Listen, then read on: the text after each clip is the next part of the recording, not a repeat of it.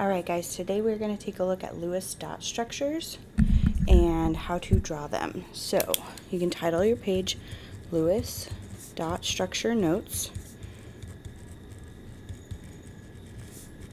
And the reason we do this here is because it relates to the patterns on our periodic table. So we're going to start with an example. We're going to start with oxygen and start with something familiar to us, and that's its electron configuration. So oxygen has 8 electrons, and it would start with the 1s2, 2s2, and then would have 2p4 to get to its full electron configuration.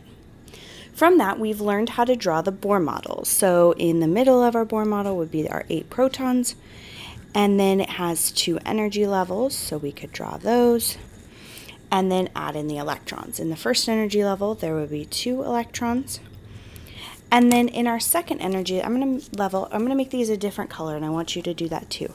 We have 6 electrons, and we're making these a different color, and I like to pair mine up, it's easier to count them. So we're making these a different color because these are what are known as valence electrons. Okay, so valence electrons are the outermost electrons in an atom, and we care about them because they are involved in chemical bonding. Okay, so all the chemical reactions we have, all of that stuff that occurs with atoms and chemical reactions, it's these valence electrons that control all of that. So they're special to us, and we're going to be visiting those more and more.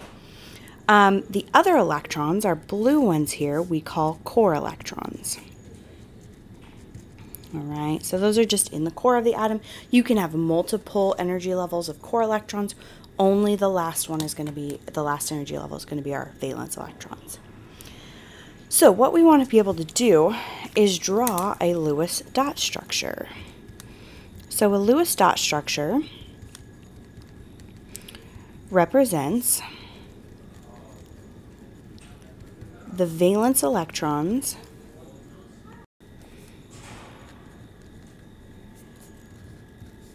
of an atom. So a Bohr model represents all the electrons in an atom. Lewis dot structures represent only the valence electrons of an atom. Okay, so how do we draw it? Well, we're going to take our symbol for our element. So in this case, oxygen.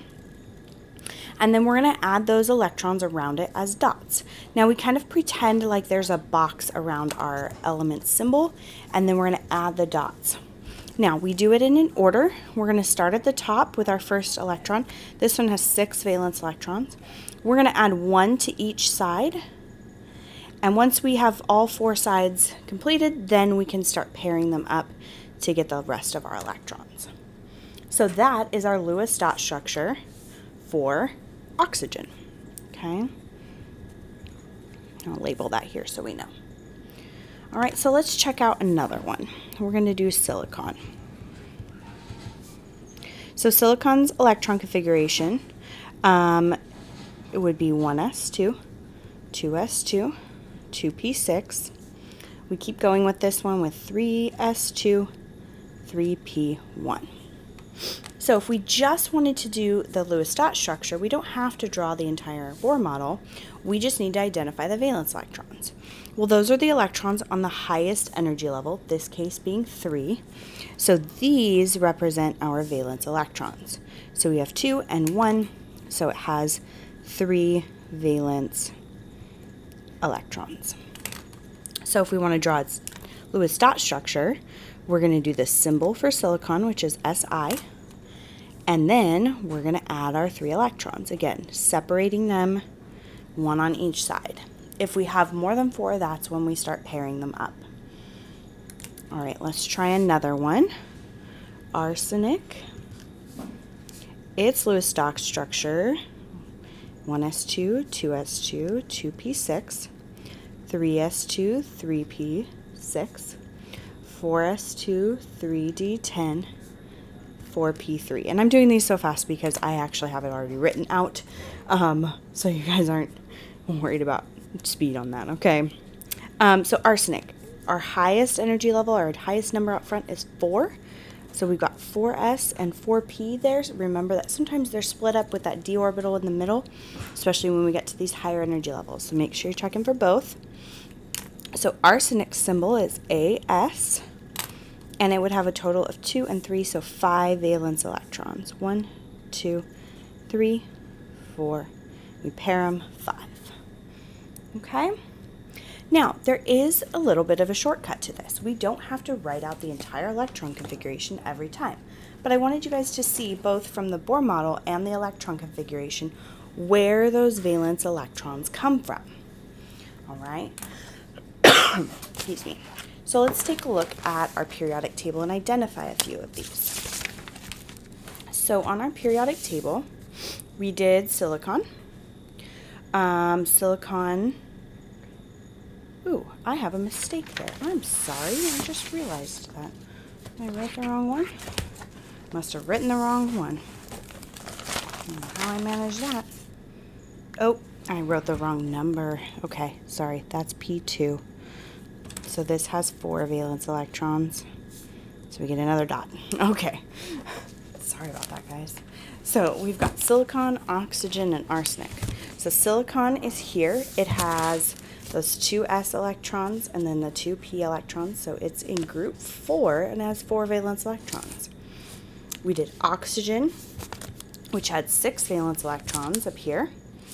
And look, it's in group 6a.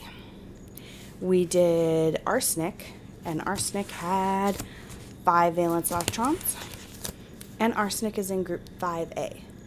Okay, so the A group, which is the first 2 columns on the left, and then our p orbital columns on the right, those A groups represent our number of valence electrons. So it's a little shortcut. So for instance, if I wanted to know the number of valence electrons in calcium, I can just look at the top. It's group 2a, so it's going to have 2 valence electrons.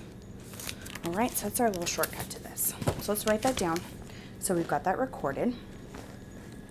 I'm going to go back to my reference page here in my notebook. Notes. All right. So the group number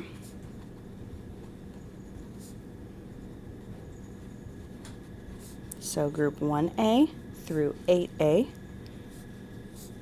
represents the number of valence electrons.